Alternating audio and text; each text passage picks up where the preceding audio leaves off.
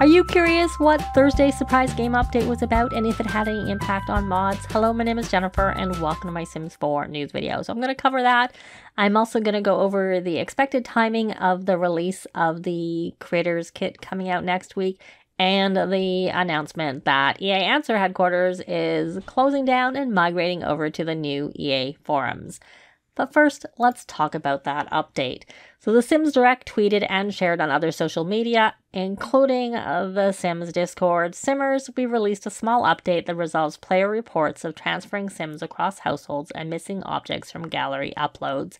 For more information on the other fixes, check out the patch notes, and they link to the patch notes, which we're going to get to, but first I'm just going to show the basic steps to prepare for computer players, though this was a minor update and it didn't even disable mods, so we can kind of skip part of that.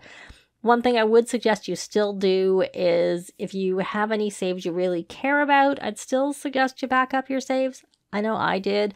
I did repair my game. I'm in the EA app, or if you're on Origin on an older Mac, on Steam, this is verified game files, and also I did delete my local Cache file. If your mods have already been updated for the October 22nd game update, then they should be fine. So far, I'm not seeing any reports of any issues.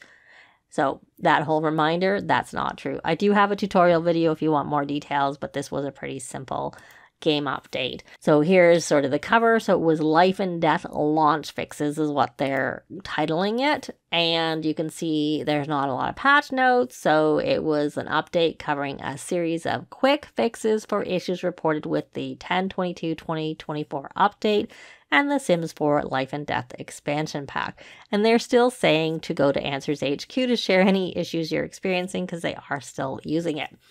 So the bug fixes there are 3 noted for base game and 1 for Life and Death.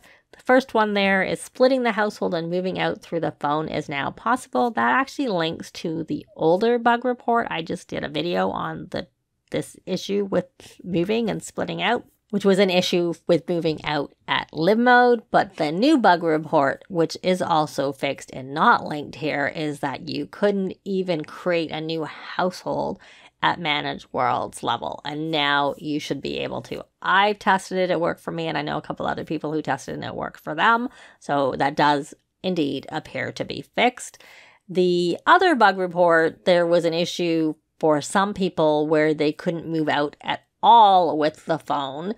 I was only able to move out 1 sim and no more sims. I could now move out more than 1 sim from live mode using the split from household and move, but I didn't have the other issue, so hopefully both issues were fixed. That's what they're saying. If you have the other issue, I suggest heading over and checking if it's not locked, and if it is locked, just create a new bug report for it. The other issue here that has a link to a bug report is that objects placed at the edge of a lot, i.e. with move objects, will no longer disappear when importing a lot from the gallery.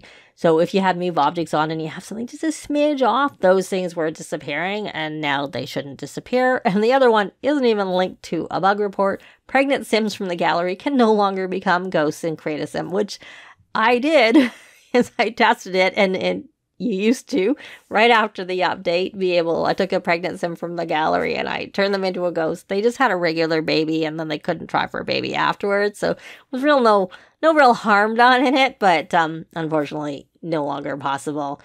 Possibly with mods, but not without mods. And I say possibly, probably with mods, but not without mods. And for Life and Death, the Modern Grimpressions counter and Modern Grimpressions kitchen sink teal color swatches should now match.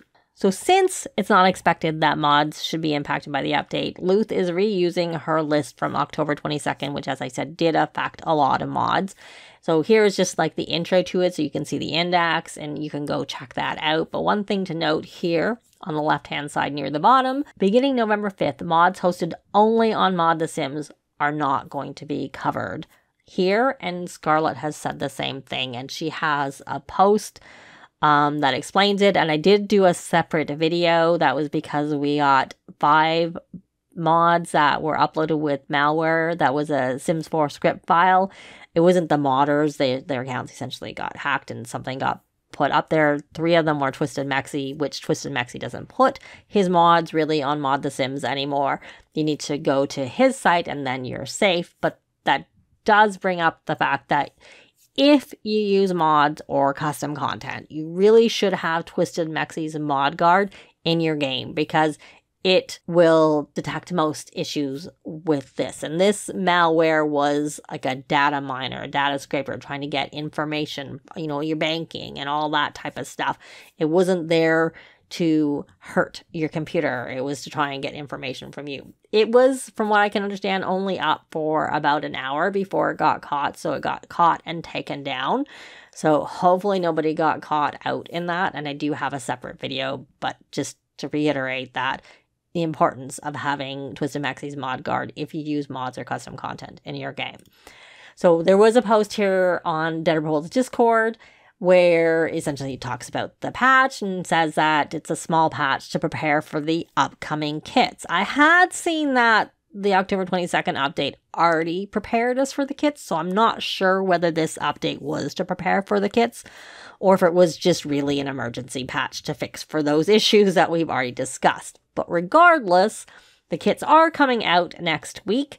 That's November 14th is the announced launch date, and the usual time is usually 10 a.m. Pacific. So they did a blog post about the making of the Sims 4 creator kits, which I covered in a separate video. And I'm just showing this to show that November 14th release date. So we have the Create a Sim Sweet Slumber Party by Triliac over there on the left. And on the right, we have by Shino-san's Cozy Kish, whatever. That's a build by kit, and that's what's coming out. And if you're curious what time that should be, there's like a meeting planner that shows some main time zones. 10 a.m. Pacific, as I said, is the usual time for release of kits. And I will link down below so you can find out when that is in your own time zone, assuming that that's when it should launch, which is usually when it does. Moving on, as I did mention, that EA Help actually tweeted to give the heads up that Answers HQ is moving to EA Forums in 2025. And once they migrate the content, AHQ will be shut down. And then they have a link to what it means for your posts and profile. So they're migrating the content and then shutting it down. So here is the post that has essentially the summary of it. So when is it shutting down? Their plan is February 2025, but they'll keep us updated with exact dates. It then goes on to talk about whether your posts will be migrated to the EA forums, and they say they'll migrate most of the content, including posts, images, and boards for active EA games and services. They're also going to be migrating bug reports, and videos you've uploaded to your galleries won't be migrated. Then they talk about whether your profile will be migrated to the EA forums, and it says active users and content will be migrated to EA forums. Your profile, your XP, and all its content will be migrated to EA forums if you meet either of the following criteria. So either you've logged into Answers HQ at least once since January 1st, 2022, or you've made at least one post in the past and you've logged into Answers HQ at least once since January 1st, 2019. So there's 3 years earlier if you've ever made a post. They're also going to migrate most of the badges you've earned, and this may take longer and may look different on the new site. Well, I'll believe that when I see it. They didn't do a very good job of migrating some things with the Sims 4 gallery changes they did.